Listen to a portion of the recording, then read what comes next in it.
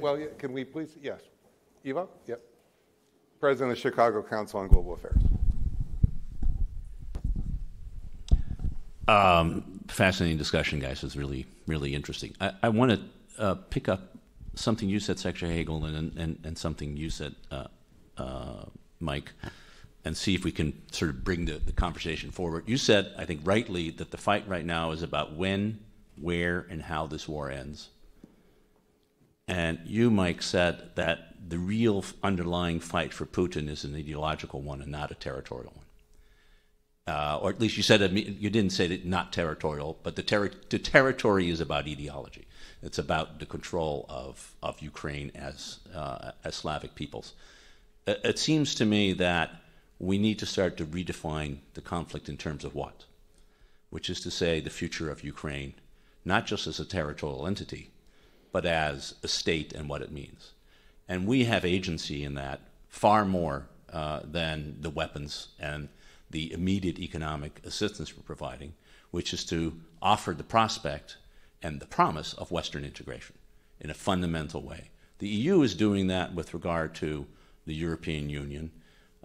Whether it's doing it fast enough or not is to be decided by the Europeans. But we are not willing to have an engagement with the Ukrainians about security. Because ultimately the future of a Western integrated Ukraine is not only a democratic and a prosperous one, but a secure one, with whatever borders it may have. Those borders may be the one on 91, they may be temporarily some other border, who knows? Germany was not united until 1989. Baltic states were not independent until 1991. So I wonder if you can talk a little bit about the security element of the relationship, not tomorrow, but what we need to start thinking about today in order to integrate Ukraine into the West in the longer framework. Good to see you, Mr. Ambassador. Always great comments, and I'll respond this way, and then Mike pick his piece up. I agree with what you've just said, that we need to start thinking about that. Just like, it's a different situation, obviously, but just like a couple of years before the end of World War II, Churchill and Roosevelt started talking about what's the world going to look like when this is over. And that may be going on. I mean, I don't know, because I'm not in the middle of anything anymore. I'm not privy to it all. And so that may be going on in the Biden administration, or at least some of that conversation. But it needs to be addressed for the reasons that you implied in your question as to where does this go after the when and how this gets resolved, because what then is the role of Ukraine in the West? They want to join NATO. They want to join the EU. Well, as you know, you were ambassador to NATO.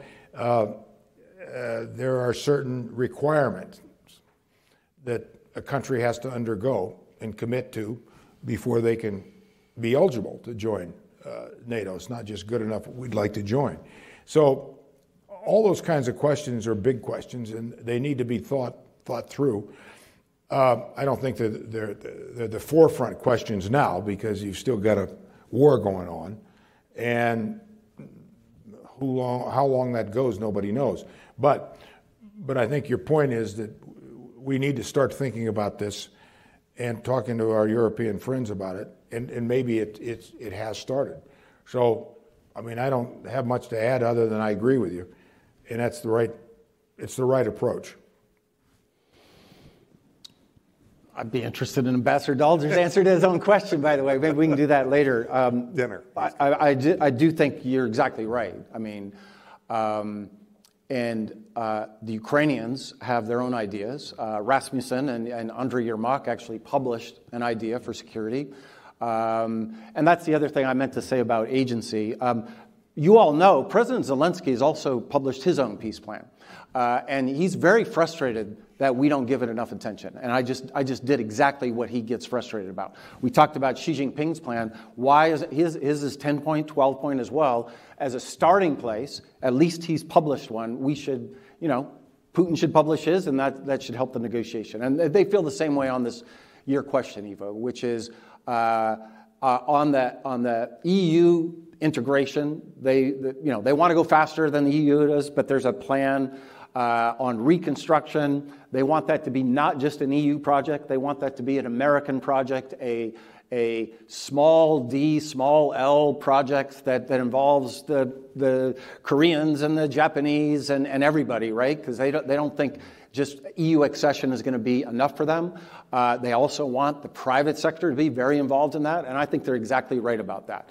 And part of that has to be consolidating and deepening democracy as they do that, right? You cannot sequence those things. And that's a bit of a tension point, I would say, between some in Ukraine versus some on the outside. But that's got to be a big bang project at the end of the war, and partly because they have to attract back all the Ukrainians that have left, right? And you're not going to attract them back if they just go back to the ways that you were describing 10 or 20 years ago.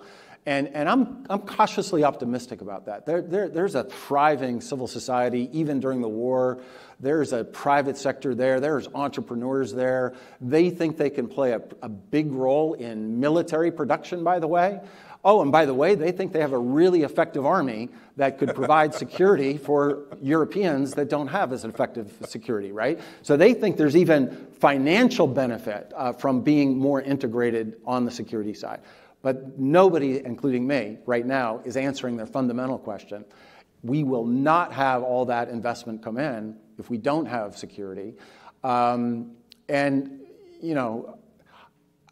I'm not optimistic that there would be a push for NATO membership after the war.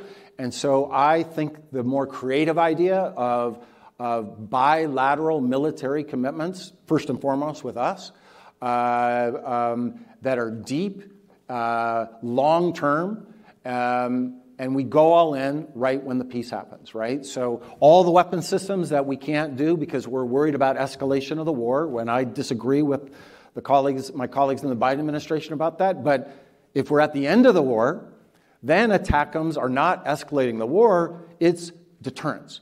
And I think thinking harder about that, where the borders would be and what kind of weapon systems would provide that, where you just go all in and allow the Ukrainians to have the capabilities to deter a future war, that's where the attention should be.